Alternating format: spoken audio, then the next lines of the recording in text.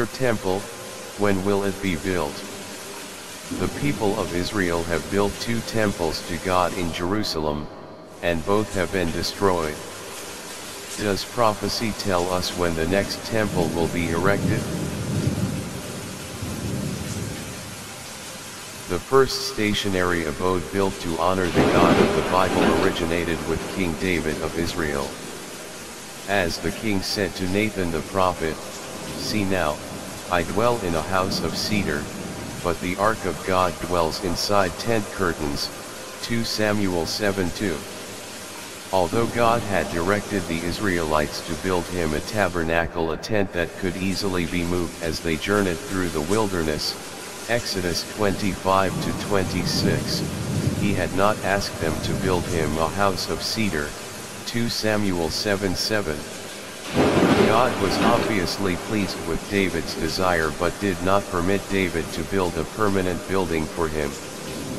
Instead of allowing David to build him a house, God promised David that he would make David a house, meaning that David's throne would be established forever and that David's son would build a house for God's name, verses 11-13. As promised by God, one of David's sons, Solomon, built the house of the Lord, 1 Kings 6:1. This temple, located on Mount Moriah in Jerusalem and commonly referred to as Solomon's Temple, became the center of religious worship in Israel. This temple lasted about 400 years from its construction during the reign of Solomon to its destruction by the Babylonians in 586 BC, 2 Kings 25:9. The Second Temple. After 70 years of captivity in the Babylonian Empire, the Jews were allowed to return to Jerusalem and begin rebuilding the temple.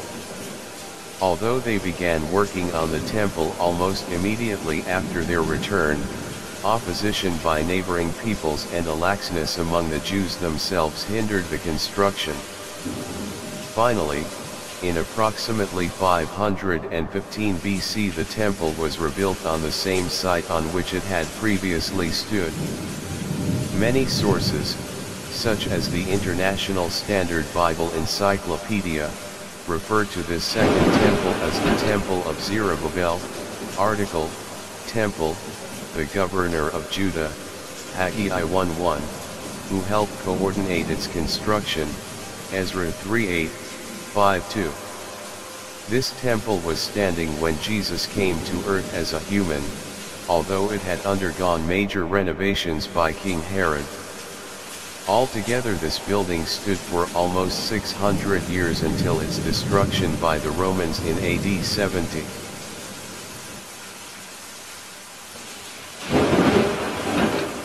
A third temple.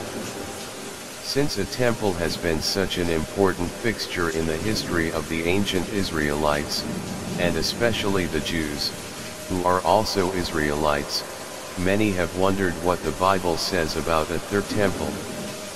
While the biblical texts are not always as explicit as we would like, there are 3 scriptural indications of another temple. 2 of these represent a literal temple, the third is symbolic. Indication number 1, sacrifices will resume. Based on prophecies in the book of Daniel about sacrifices coming to a close at the end of this age of man and of an end-time abomination of desolation, some believe the Jews will build another temple in Jerusalem prior to the return of Jesus Christ to earth. Daniel 8:9-14 speaks of a little horn that will cause the daily sacrifices to cease. This little horn was Antiochus Epiphanes, who was a type of a false, end-time religious power that will be aligned with a civil power called the Beast. For additional information on this little horn, see the articles Daniel 7:4 Beasts and a Little Horn and Antichrist.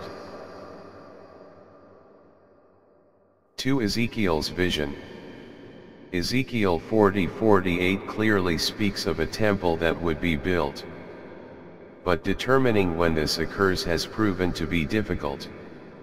If it is referring to the millennium, the 1,000 year reign of Christ after he returns to earth, why are animal sacrifices to be offered once again? Ezekiel 40:38-43, when Christ offered himself once for all, Hebrews 7:27. Some think these chapters in Ezekiel look back to Solomon's temple. But since Ezekiel's vision of the temple, Ezekiel 41, came after the destruction of Solomon's temple, others have assumed that Ezekiel's vision was instruction from God for the building of the second temple or Herod's rebuilding of it. Another view is that these chapters are allegorical representations of the church. The historical fulfillments do not fit the details of the passage. The temples of Solomon, Zerubbabel, or Herod do not share the design and dimensions of the temple described in Ezekiel 40-42. The worship procedure set forth in chapters 43-46, though Mosaic in nature, has not been followed in history in exactly the manner described in these chapters. The river that flows forth from the temple in 47:1-12 has never flowed from any of the three historical temples mentioned above. The only comparisons to this river are seen in Genesis 2:8-14 and Revelation 22:1-2, Joel 3:18, Zech 14:8. The geographical dimensions and tribal allotments of the land are certainly not feasible today, nor have they ever been followed in times past. Geographical changes will be necessary prior to the fulfillment of chapters 45, 47-48. Therefore one would not look to historical, past or present, fulfillments of these chapters but to the future. Comments on Ezekiel 41:48-35. The best interpretation seems to be that these chapters of Ezekiel are describing a temple that will be built during the millennium for resurrected Israel, a nation that will no longer be divided into two kingdoms, Ezekiel 37:22. The setting is when God's Spirit will be poured out on the house of Israel and when God will dwell in the midst of the children of Israel forever, Ezekiel 39:29. 43:7. Additional millennial indicators are healing waters flowing from the temple, Ezekiel 47:1-9, and the name of the city of Jerusalem being changed to "the Lord is there," Ezekiel 48:35.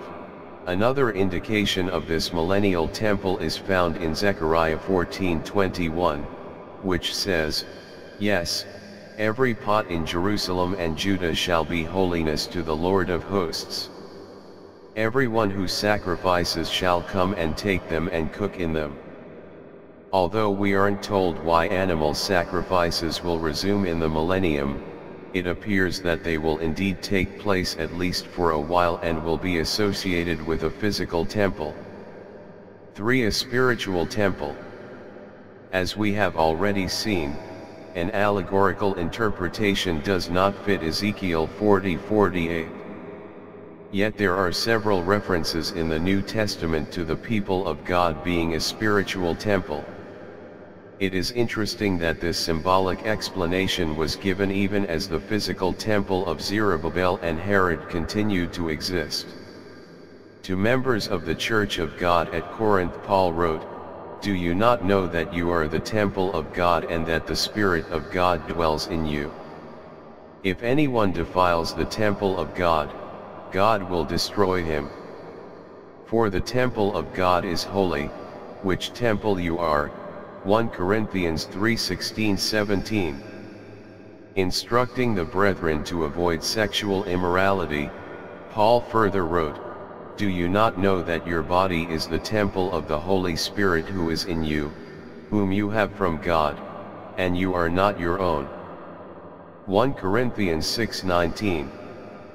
In 2 Corinthians 6:16 Paul again told the Corinthians, "You are the temple of the living God." and in Ephesians 2:21 he spoke of members of the church growing into a holy temple in the Lord. Building on this symbolism of how we can be the temple of God, Paul explained that God had said, "I will dwell in them," 2 Corinthians 6:16. This occurs via the Holy Spirit residing in us after we repent of our sins and are baptized. Having Christ in us is our hope of glory, Colossians 1:27, and it is how we can be the temple of God. Significance for us. While the spiritual temple spoken of by Paul is already being built and a physical temple, prior to the return of Jesus Christ. In terms of importance, being part of God's spiritual temple is by far the most important endeavor we can undertake. It's your future. Make the most of it.